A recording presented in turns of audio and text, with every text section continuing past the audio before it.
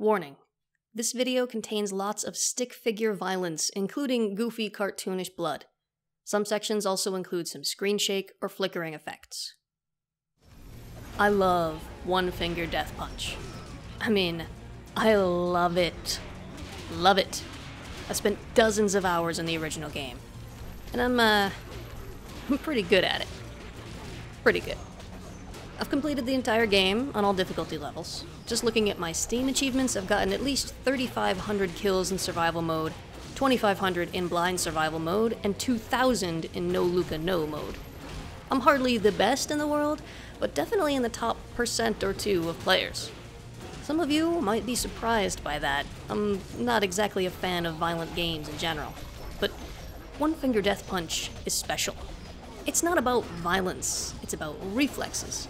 It's about getting into a flow, almost like a meditative state. When I'm playing, I don't even notice what's going on most of the screen. I'm hyper-focused on that hit bar in the center. It's somehow both energizing and relaxing at the same time. When I finally get taken down in survival mode, I lean back, take a deep breath, and I'm often surprised to realize just how much time has passed. When I record a play session and then watch it afterwards, I can't believe I was really moving that fast. It's all about getting in the zone. Yeah, I love One Finger Death Punch. I do not love One Finger Death Punch 2. But I wanted to love it so very much. When I heard they were making a sequel, I got so excited. I was eager to see how they could possibly improve on a formula that seemed so perfect already. Unfortunately, it seems they didn't. Before I go any further, I want to let you all know that you can check out this game for yourself right now. There's already a free demo available. Actually, that's all that's available. When I was notified that I had been offered a press key of the game for review, I was excited, only to discover that it was just a free demo. A free demo which doesn't save anything and resets itself after a while, so every time you launch it, you have to go through their very long tutorial, and there's basically no time left for looking at any other part of the game. I'm not sure if maybe my demo will be changed into a full version of the game once it launches. If it does, I'll certainly give the full game another try and see if things improve, and I'll make another video or do a stream for you all to check it out with me. But for now, I can only comment on what I experienced in that demo. That includes the tutorial and the first few levels. Sadly, I was prevented from trying the new survival mode or any of the other new game modes. Just bear that in mind. On the other hand, honestly, I think I've seen enough to form an opinion. To explain what I dislike about One Finger Death Punch 2, I need to show you some of the design from 1. First of all, it's just very clean. There's some interesting stuff going on in the background, but nothing distracting. Anything you need to pay attention to has high contrast and is easy to see. Things you don't need to worry about, stay out of your way. While you're playing, your eyes are focused very closely on the center of the screen, right here. This bar beneath your character tells you when you can hit an enemy. If it's gray, you need to wait. If an enemy is within range, it lights up very clearly on that side. If you can't do anything, such as during certain special sequences, the bar disappears entirely. If you pick up a weapon, the entire bar visibly extends, so there's no confusion about your attack range. In your peripheral vision, you can see the enemies approaching. Most of them are gray, which means they will go down in one hit. Colored enemies take more than one hit, or are brawlers, which open up a quick minigame to defeat them.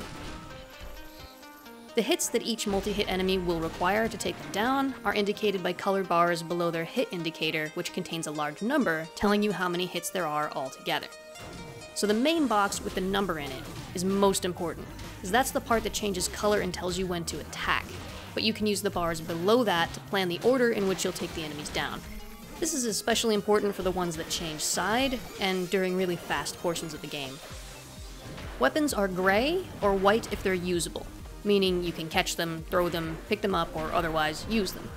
If a gray weapon is coming towards you and you need to dodge or deflect it, it only takes one hit.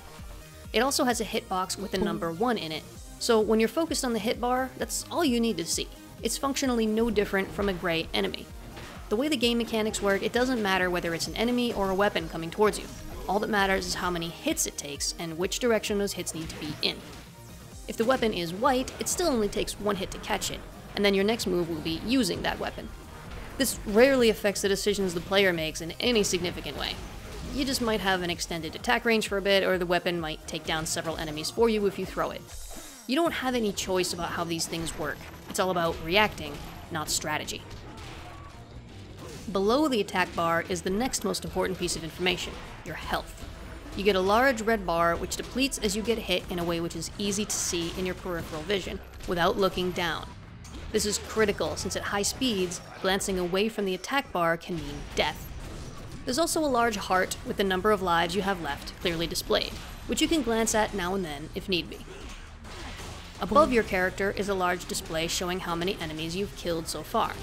Again, it's very close to your center of focus and a high contrast, so if you have a moment to glance up, you can read the number without having to take your attention fully away from the action. In survival mode, there's also a green bar under the health bar, which gradually fills up. When it turns completely green, you enter a bonus round where all enemies become one-hit kills. The speed is much faster than in the rest of the game, and if you've been hurt, there are white enemies which will heal you when you kill them. Again, everything is very high contrast, especially the healing medic enemies. This bonus round is also clearly contrasted with the rest of the game, so you know what mode you're in, and you know when it finishes. The rest of the screen has less important information. In the bottom left and right corners, there are details that the player is unlikely to ever look at. This includes a log of your streaks and combos, an indicator of which special moves are charged up, and your score. It might sound odd that the special moves are tucked away in a corner, but it makes more sense when you realize that you have no control over the special moves. These things happen automatically as you play. They can make things easier, like slowing the enemies down a bit, letting you absorb a hit from a particular type of enemy, or simply giving you an extra life, but you don't decide when they happen, so you don't need to know when they're ready. The background has some fun sets and graphics. These are mainly for a bit of atmosphere, and I guess so that someone watching you play has something extra to look at. They don't interfere with your focus at all, and are basically just decoration. So that's it for One Finger Death Punch. When it comes down to it, the design seems pretty much perfect. Everything comes together to create an intuitive, focused system that lets you really get into the zone. How could they possibly improve on this for the sequel? Well, let's just take a look at it and see what changes they made. First of all, that all-important attack bar. Whereas in the first game it was large and centered on the screen, in 2 it's smaller and lowered down. It still lights up when an enemy is in range, which is good, but it doesn't stand out as much from the background. In fact, it's semi-transparent. The left and right edges are marked with a bright neon strip of color, which, because it's so high contrast, can draw your eye to it and be distracting. When your attack range expands because you picked up a weapon, the bar itself doesn't actually extend. These neon strips just move out a bit. Overall, it makes it much harder to tell when you should hit and when you should wait. Then there's the enemies in your peripheral vision. The large, clear numbers that changed from gray to color when they entered your attack range are totally gone. Now there are only blocks of color for each hit the enemies will take. The thing is, these blocks are already lit up when they enter the screen and only change slightly when they enter the attack range, so you have less indication of when it's time to attack. There's also a tiny gray strip at the top of each one that turns green when it's in range, but I'm not sure what the point of this is. I didn't even notice it until I was reviewing the video footage. It's certainly not large, bright, or high contrast enough to offer any useful in-game advantage. One-hit enemies are still gray, and multi-hit enemies are still colored, but brawlers are no longer easy to see. They have a different attack icon and are wearing a bandana, but otherwise their image is gray, like the one-hit enemies.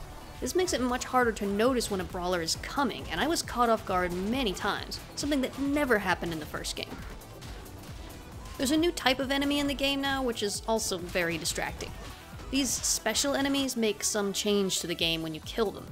Some are medics, like the white enemies in the first game, and give you a life when you kill them. Others are speed enemies, which increase the level speed after you kill them. This is all fine, but what's not fine is the fact that these enemies are not only colored in, despite taking only one hit to kill, they also have floating icons above their heads. They're made to look like the most important enemies in the game, drawing your attention more than anything else. But why? As I've already mentioned, this game isn't about strategy. You can't decide when you're gonna take down that enemy. When it gets close enough, you punch it, or you get hit. That's it. These special enemies distract from the more important things you need to be focusing on, and I got hit many times as a result of this distraction. I also found it odd that while so many aspects of the game are explained in detail in the tutorial, even ones that don't affect your gameplay decisions, like the incoming weapons, which I'll get to in a moment, never once does it point out these distraction bombs, or explain why they're there or what they do. So how about weapons? Well, weapons no longer have a consistent color either. For the most part, weapons you can use seem to be colored randomly. They can be brown, white, green, blue. It can get very distracting and confusing. Even worse is the weapons that are thrown at you. There are no fewer than 4 different tutorial levels about incoming weapons. These weapons are colored differently depending on whether you can block, dodge, catch, or deflect a weapon thrown at you. Why? I have no idea, since it makes no difference whatsoever to the player. A knife or whatever comes in, enters your range, your attack bar lights up, and you press the button. What happens next to the weapon really makes no difference to when or how you react to it. You have no choice. These tutorial levels make it seem like you're meant to strategize your response to weapons, but you can't do that. Worst of all, the enemy throwing the weapon is fully colored in. It's not gray like before. This is incredibly distracting. Colored enemies catch your eye because they take more effort to defeat and require special attention, but the enemy throwing the weapon doesn't even enter your range, ever. They throw their weapon and then run away. There's no reason for them to be colored in. They even distract from the weapon they're throwing because their body catches your eye more than the tiny moving knife in the air. I have no idea why the developers made this decision. It detracts from the gameplay and adds nothing. Also, there are guns now? Guns? In a kung fu game? You can even choose skills that improve your use of guns? Why? Why are there guns in my kung fu game? I do not want guns, please. I don't even know what else to say about this. The same goes for chainsaws. Ugh. Let's move on to the rest of the interface. The next most important item is your health. Remember, in the first game, this is displayed with a large, easily visible, high-contrast bar right under your attack bar. Where is it now? Oh, there it is. Up at the top of the screen, literally as far from your attack bar as it could possibly be. Honestly, it might as well not even be there. You can't see it in your peripheral vision, so there's no way to keep track of your health without glancing away from the action and risking getting hit. When you do take a hit, it shows a heart in the middle of your attack bar with the remaining lives displayed as a numeral. This is just distracting. Your number of kills is just below that tiny health bar. It's in much smaller text than in the first game, and located too far from your character to be visible. Only useful to people watching you play, I guess. The rest of the info is also extremely tiny. In the top left, you can see your current speed, which is fairly useless information to the player. I mean, you know how fast the game is going. But the player can't see that anyway. I suppose it may be intended as information for onlookers, which is fine. This one doesn't cause any distraction, since the player's eyes are focused firmly on the bottom middle of the screen where the attack bar is. The top right has another bar showing the number of misses you've had. Again, this is never explained. Maybe if you miss too many times you lose the level? I'm really not sure. As for the rest of the screen, it's all just taken up with spectacle, I guess? Rather than having a simple background that the player can ignore, there's a lot of flashing, flickering, screen shake, explosions, and other distractions going on, which I found really irritating. The overall effect of the game screen is just one of distraction. It's like the entire game is based on the no Luca no mode of the first game, where the developer's cat will jump in the way and obscure part of the battle until you shoo it away. Fun is a silly challenge, but annoying as part of the base game. Oh my god, stop. Let's take a look at a few other specific changes between the first and second games. I've mentioned the brawlers already. In the first game, you always knew when they were coming, but in 2, they tend to blend in and sneak up on you. Actually, fighting them has also changed considerably. In the first game, you have this clean interface. The hits you need to make are grouped clearly, allowing you to rapidly enter the moves you need to make without having to waste much effort in deciphering which moves those are. You can focus your energy on the reflex, rather than interpreting the prompts. In 2, the indicators are much harder to decipher. Yes, you can do it, but it takes a lot more effort. There isn't the same contrast between hits that there was in 1, and I found it harder to judge how many hits I needed to make in each direction. The hits are also spaced out more randomly. It just doesn't have the same flow as the first game. The changes to the Ball of Death really confused me. In the first game, sometimes an enemy would carry a Ball of Death, which you could kick repeatedly and take down many enemies with. There was no confusion about when it was coming or where it was on the screen. It didn't have a number below it, but your attack bar lit up when it was in range, and because it stood out so clearly against the rest of the screen, it was easy to keep track of. It also had a distinct sound effect whenever it hit the ground, so you're always aware of its presence, as well as the moment when it left the screen. In 2, the Ball of Death just sort of appears. It comes in quickly, seemingly at random. It's lit up with all kinds of effects, but that doesn't necessarily call your eye to it, since the entire screen is full of these flashy effects. It also has a bar under it, like other enemies, but the bar is green, low contrast against the background, and it doesn't change when it enters your attack range. It also doesn't always light up your attack bar when it's in range, so it's very difficult to keep track of.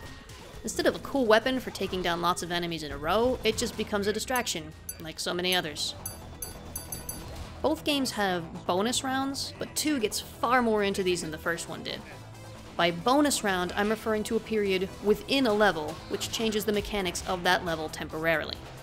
In the first game, the only example of this is the special rounds during survival mode that happen when that green bar fills up.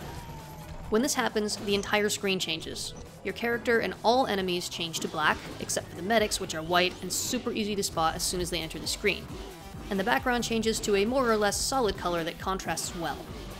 You're given a weapon, generally a laser sword or an nunchaku, which kills all enemies in one hit. Below your health bar are now 4 blue circles which deplete when you get hit, in a way which is highly visible even in your peripheral vision. Once you lose that last circle, you return to the main game mode. This means the screen, again, visibly changes, completely, and the game also slows down for a second to give you a chance to prepare for what's coming. Overall, this mode is very clear. You can see when it's coming, and you know when it ends, and the difference from the main mode is quite obvious. In 2, there are several of these bonus rounds. My only experience with them was in the tutorial level, which shows off several types. There is much less warning of when a bonus round is beginning. Suddenly, the words "Get Ready" appear on the screen, and a shield appears around your character. Other than that, the screen doesn't change. Then you either start moving steadily in one direction, running or on a horse, or you get a shuriken weapon which you need to throw at all the incoming enemies whose hit bars are gone. There was so little warning about this beginning that it took me a moment to realize what I was supposed to do. What's more, in the shuriken mode, your attack bar is still there, but no longer lights up, so it's unclear at first that you can now hit any enemy on either side of the screen. When one of these bonus rounds ends, the text "blank round over" appears on the screen, and then normal play resumes immediately. I found this incredibly confusing. I thought the level itself was over at first, and was ready to put the controller down, only to realize there were more enemies coming in at full speed. The overall effect reflects an ongoing theme with this sequel. It's all jarring, distracting, and confusing. It interrupts the flow of play. In the end, I found I was totally unable to get into the zone while playing the sequel. It may be that I'd get used to the changes and find it easier with time, but honestly, I don't really want to. The spirit of One Finger Death Punch, for me, has always been its simplicity, focus, and flow, and all of those aspects are missing in the sequel. I've been scratching my head trying to figure out why Silver Dollar Games made the decisions they did when designing it, and in the end, I'm really not sure. Maybe their focus was simply on making it flashier and more visually interesting, not necessarily to the player, who will be distracted by such things, but for the people watching them play? I can't really say. It's possible that if you haven't played the first game, you might really enjoy the flashy action of the sequel, but as someone who knows and loves the original, and still goes back to play it now and then when I need a little stress relief, I don't think I will ever be won over by this new version. In the end, you don't have to take my word for it. You can try their demo on Steam for free. And if you decide to go with the first game, it's only a few dollars, euros, or pounds, and I'd say it's well worth that price. And if neither of these games is your cup of tea, don't worry. I'll be back soon with another new indie game. Who knows? That one might just turn out to be your new favorite game. Thanks for watching, and I'll see you next time.